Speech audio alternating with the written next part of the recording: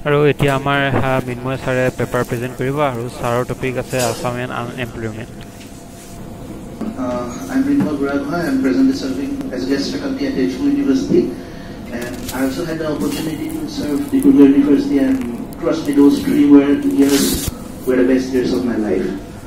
And to begin with, I don't have a pre-meeting, so one question. How many of you think that unemployment is an issue of Assam or India as a whole? Please raise your hands. Anybody who thinks unemployment is an issue? Okay, thank you. So what I'm going to argue in this paper is that one of the arguments that unemployment is not an issue of Assam or India or the world as a whole. The real issue is underemployment, or as we can say that unemployment is nothing but extreme underemployment.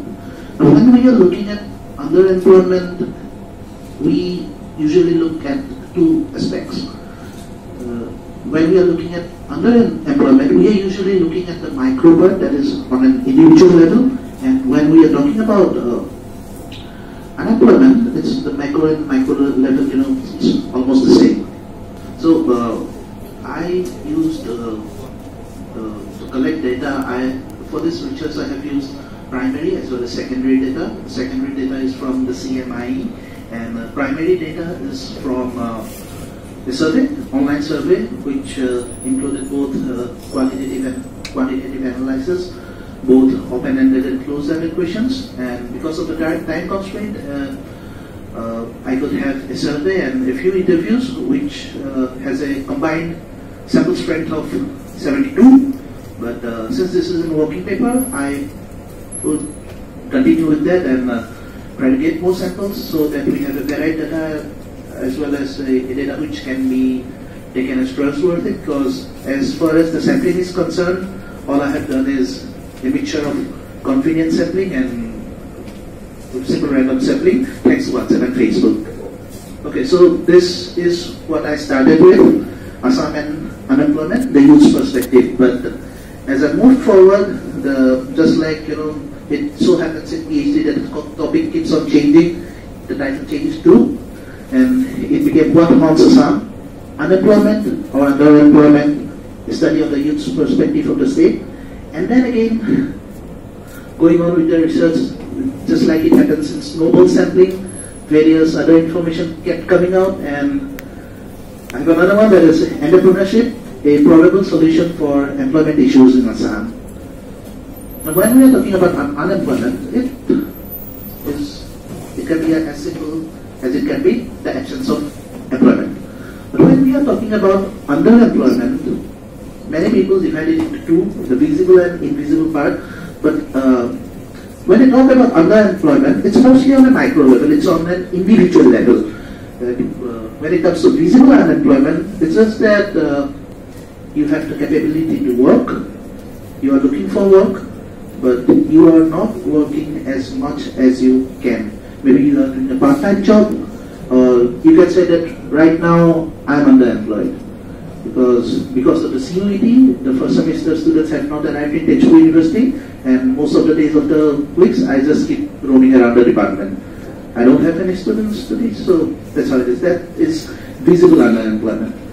What comes in invisible underemployment is you are engaged full-time, but you are not working up to your capabilities. Let's say a person who has done his PhD is presently working as a bus driver. It might be his dream, not an issue. The person who does his PhD might want to become a bus driver, but then his qualification and his present job is somehow not matching. So that is invisible unemployment. And when we are talking about underemployment on a macro level, which I have not seen anyone talk about, it is the absence of adequate employment. Now, we keep on blaming the government, the authorities, that we don't have employment, we don't have jobs. We do. But it's just that it's not in the adequate amount. Recently, an exam was conducted by the Assam Secretariat for the post of Junior Administrative Assistants. There were 173 vacancies, and the number of people who applied was around 70,000. So against one post, there were 1,500 candidates.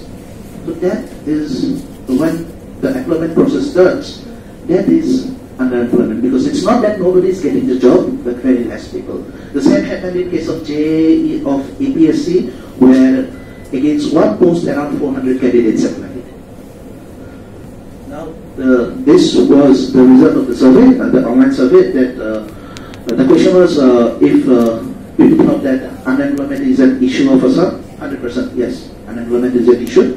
But when it came to the question that what do you think would be the appropriate term, 9% said unemployment, 27% said underemployment, but unexpectedly, 64% said educated unemployment, which is the absence of employment even after you are qualified. Now, this, I had not thought of this term would come, but it came. Maybe that's the beauty of research. But when I was particularly concerned with unemployment and underemployment, boom, educated unemployment came. And when asked about if there will be a solution, 32% said yes, there can be a solution. 54% maybe. 14% can't say. But there was another option which was no. Nobody saying that there can't be a solution. Everybody is hopeful. And when asked about if entrepreneurship can be a solution, 18% agreed, 80% strongly agreed, 64% agreed, 9% disagreed, and 9% cancelled. So a very small amount, 9% they disagreed. And when a greater percent of the respondents are saying that entrepreneurship can be a solution, but when asked if anybody was directly involved in entrepreneurship, 82% said no. Only 18% were directly involved, and when it comes to indirect involvement, it is 45% are not involved and 55% are involved, which more or less can be considered as 50-50. So even when we are talking about, we are not talking about entrepreneurs, but friends of entrepreneurs, or maybe even media persons who deal with promotional activities of entrepreneurs, around 50% of them do not know anybody who is involved in entrepreneurship, and maybe that implies that entrepreneurship is really less. It's less than what it should have been. When it comes to entrepreneurship, that was the major finding, and when it comes to the terms unemployment and underemployment, the major finding was that people are aware of the fact that unemployment and underemployment are very different terms, but they are prone to use unemployment often and underemployment in very rare scenarios. I bet that most of you have not used the term underemployment before, or you use it very rarely. Now, coming to a few interviews, I guess many of you have seen the movie Imagine a Mountain Man. भगवान के भरोसे मत बैठिए, क्या पता भगवान हमारे भरोसे बैठा हो. Ma'am, you are there. You had Brahmaputra Fables as a sample. Even I had the opportunity of interviewing them.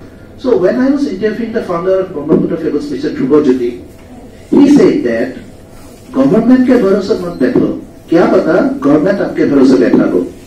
And he said he had a brilliant academic career. He studied chemistry in Cotton College degree, then he went to Pondicherry University for his masters, and then he came into the field of entrepreneurship. And he founded Brahmaputra Fables, which is now exporting quality goods to all over the world. What he said is that we need to create our own opportunities. But he also said that most of the times, people come towards entrepreneurship for the glamour of it, not to work wholeheartedly and create employment. They want to work for themselves, only for themselves, and have a glamorous life. And that is why most of the times people who are not wholeheartedly into entrepreneurship, they just close their enterprise and they move on to some other jobs, which happens in the next interview. That is immediate times. It was a new media enterprise, really popular in its times. During that time, all the movies, regional movies, had them as their online media partners as well as promoters of many other startups. So what happened is that the co-founder of Immediate Times, Mr. Kirti, he cleared the APSC. And once he cleared the APSC, he went there. And I can't blame him either, because it was a good choice. It would give him more power, PESA, and everything he would have dreamt of. So if he is preparing for something, then of course he should go to it. But then again, the enterprise was shut down. So even for these reasons, many enterprises are shut down and entrepreneurship is going down in the state. I had the opportunity of interviewing a professor of Dibrugarh University. How it is linked to this is that while I was interviewing Mr. Kirti, he said that the government has many policies to create employment and also to promote entrepreneurship, such as the free rice which is being given in the state. Those would be done by the local farmers. But the issue is that when the policy is there, the people, the farmers, are not aware of that. Many times farmers have to come back because of the reason that they do not know when they go to sell their rice. They have to undergo two tests. One is the humidity test and one is the mixture test. And since they do not know about it, most of the times 90% of the farmers have to come back because of that, and they are at a loss. And finally they are done with farming and they opt for the free rice, which comes from states like Uttar Pradesh and Haryana. Yeah, 2 units. Okay. And entrepreneurship is down again. So this is what I had in my presentation, and the thing is that many things lead to underemployment. And again, underemployment also leads to many other things, which since this is a working paper, I will continue to work in that, but I would like to share a very recent anecdote.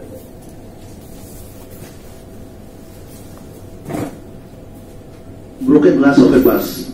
This is the bus I was traveling by to Dibrugarh for this seminar. So while I reached Jorhat at around 3 a.m., some people pelted stones and 2 of the glasses shattered.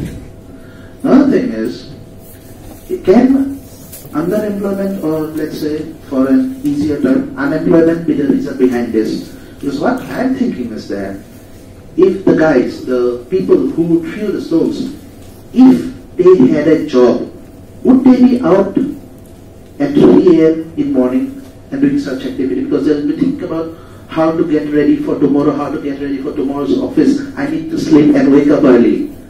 So this, many times it happens that these things come to us, and what I'm planning to do is, I have talked to a friend, sub-inspector of Assam Police of mine, that I'll be going again for a snowball sampling, and if these people are arrested, I'd like to take their interviews, and if they know any other of their kind, and I'll try to find out the reasons behind. So that was all from me. Thank you.